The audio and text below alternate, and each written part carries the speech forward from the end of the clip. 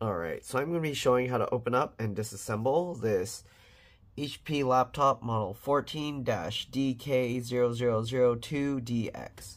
Right, so this laptop, the customer said it's just booting to a black screen. I'm hoping it's going to be a RAM issue, but we'll find out.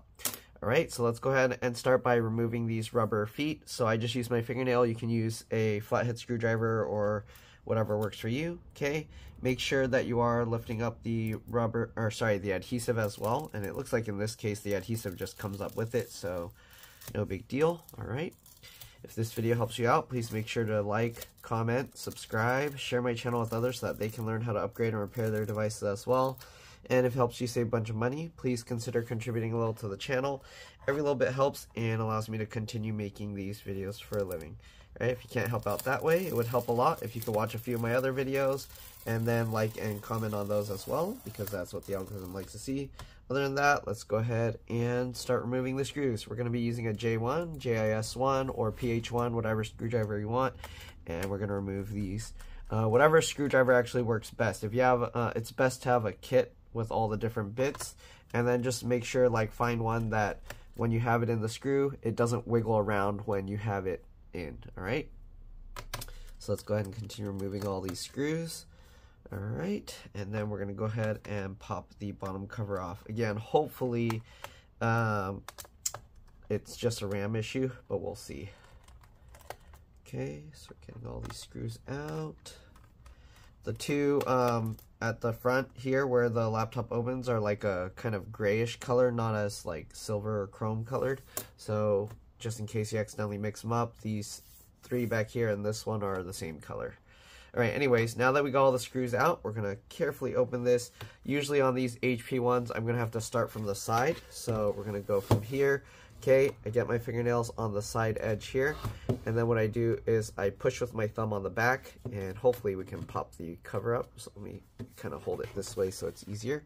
So I'll go like that, and you can see the cover pops. Right, we're going to go to the other side and do the same thing. So get my fingernails in there, and then I'll push with my thumb on the back, and you can see you can hear it's popping. Alright, then we're going to work our way around to the front and see if we can pop that. And there we go. Alright, so now you can see we have the whole front and sides popped up. We're going to now work our way up towards the back. I like to hold the kind of hinge area down here, and then while I'm holding the inside of this case, I'm going to kind of wiggle it side to side and pull up slowly, and there you go. Okay, so there's the bottom cover removed. Not bad. Alright, so here's the inside of the laptop. We're going to get a thumbnail here, so let me get this lined up. Okay. The battery acts as RTC real-time clock battery. So if you remove the battery, keep in mind it's going to reset the BIOS. And the battery model number is HT03XL. That's a very common HP battery number right now. We're going to pull these two tabs aside. The RAM pops up. We can pull this out. All right, and hopefully it's a RAM issue. This is the RAM here, PC42666V. Oops, come on, focus. There you go. PC42666V. It's 4 gig. All right, not really much RAM, but let's go ahead and get that back in. So we get it in at an angle. I like to wiggle it as I push, and then click it down. All right, let's see what happens if we try and power it on right now. Is the battery completely dead on here? The customer said it was powering on, but doesn't seem like it is. Let me go grab the charger and I'll be back. Alright, I'm back. We got the charger. Let's go ahead and plug this in. Let's see. Alright, I see the charge light on. It turned orange. Let's try pushing the power button now. Okay, I saw the light. The screen's kind of flashing. And you see it's just showing this black color, not really much else. So nothing is coming on the screen. Usually that's not going to be a RAM issue. So, it could possibly be a display issue. I do see this light flashing on the side here. See that? That light, what does that refer to? That's the hard drive light, right? Huh. But it's weird because it's flashing at a steady rate. Normally, if it's reading the hard drive or something, it should be doing like random flashing. So I'm going to turn this off. Let's try pulling the SSD out. This is an M.2 PCIe NVMe SSD. One screw here. I'm going to undo that screw. You can see it pops up by itself, and then we can kind of wiggle and pull that out. Alright, let's go ahead and power it up again, see what happens, if there's any change. Screen is doing the flashing thing again, it's off, and then it's lit up. And here we go, we have system diagnostic hard disk issue. So, very likely this SSD is dead. We're going to turn this off again, carefully close this. Let's put the SSD back in. Okay, I'm going to get the screw back down and see what happens.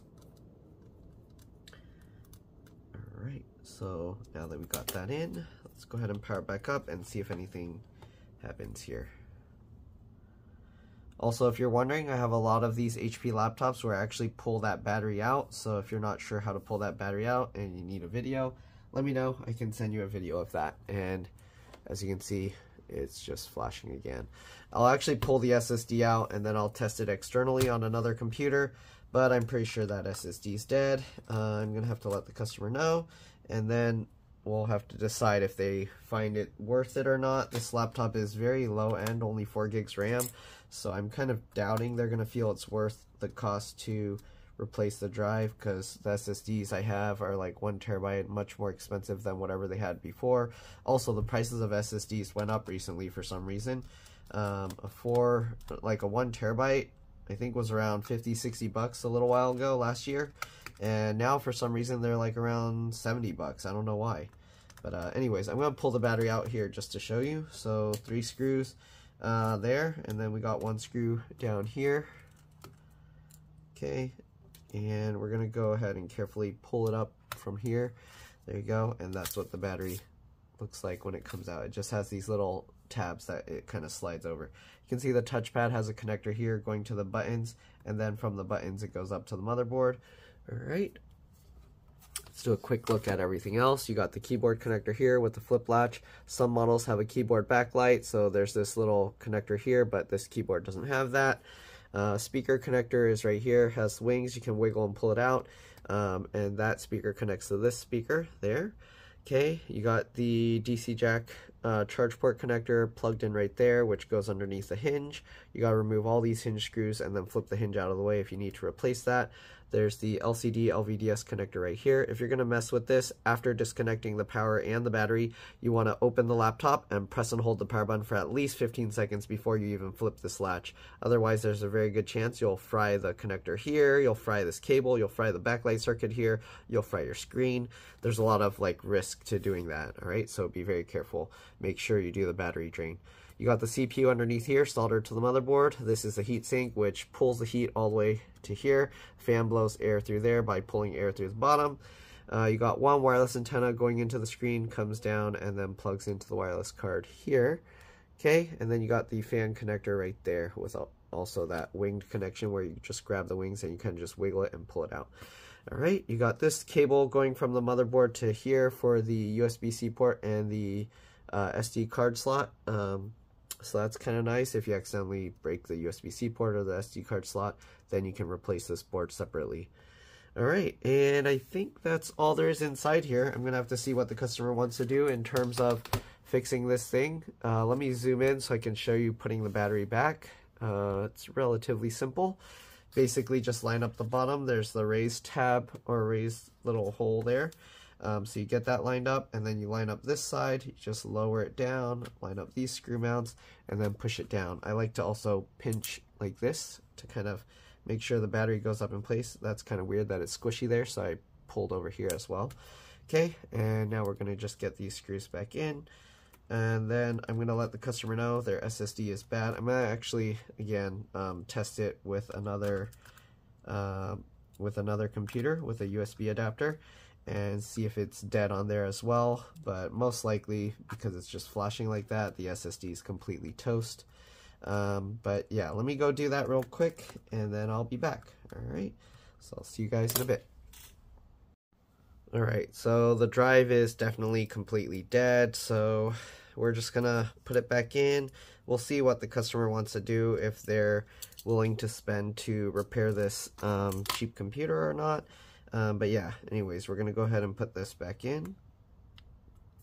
Okay, and we're just gonna get the screw back and put that all back together. Oops, I already put the screw in there. Let me take that back out. Alright. But yeah, right now, SSDs, apparently they're having a shortage, and the prices went way up. And also, they don't have fast shipping anymore like they used to. So, I don't know what's going on, but yeah, anyways, let's get this thing back on. So, line it back up. Pretty simple, straightforward. Okay, make sure it's not getting caught on anything. Don't try and force it on and then damage things. I think the headphone jack kind of sticks out a little. So actually, let's start with the headphone jack side, and then we'll work our way down over to this side. Yeah, all right. There we go. We'll work our way around. Make sure everything snaps in. You'll want to check here. Make sure everything is snapped in. Okay, looks good. All right, there we go. Everything's good. We're just going to put all the screws back in, put the rubber feet back on, and that's pretty much it. So if you wanted to reinstall Windows, or if your drive is dead or you want to upgrade, I do have videos showing how you can clone your SSD to another to get a larger storage capacity, because this one's very small, only 128 gigs. But if your drive is dead, you'd basically have to replace that, and then you need to make a Windows USB installer. When you plug the USB in, well, you create the installer with another computer. You run Microsoft's tool to create it. And then basically, when you plug it in and turn on this computer, press F9 on boot. Just keep pressing F9. It'll go to the boot menu. You can boot from the USB drive, and then you should be able to reinstall Windows. Alright, anyways, that's pretty much it. Hopefully this video helped you out. Again, if it did, like, comment, subscribe, share my channel with others so that they can learn how to upgrade and repair their devices as well. Also, I like to line this back up. You can see there's the little indent of the circle here, so I want to make sure it's like that and not flipped over. Alright, anyways, like, comment, subscribe, share my channel with others so that they can learn how to upgrade and repair their device as well. And if it helped you save a bunch of money, please consider contributing a little to the channel. Every little bit helps and allows me to continue making these videos for a living. Again, if you can't help out that way, it would help a lot if you could watch a few of my other videos and then like and comment on those as well, because that's what the algorithm likes to see. Other than that, you're welcome to stay as I get the last little rubber foot in. And if you noticed, I put one side in first, then I will go over to the other side. I don't stick all that down, and then I'll get that in, and then I'll work my way in towards the center. The reason why I do that is usually this rubber will stretch a bit, and if you try and go all the way this way, you're going to end up with a bunch of extra rubber sticking out here. Right? So that's pretty much it. Again, thanks for watching, and I'll see you all in the next one. Let's drop this. Bye.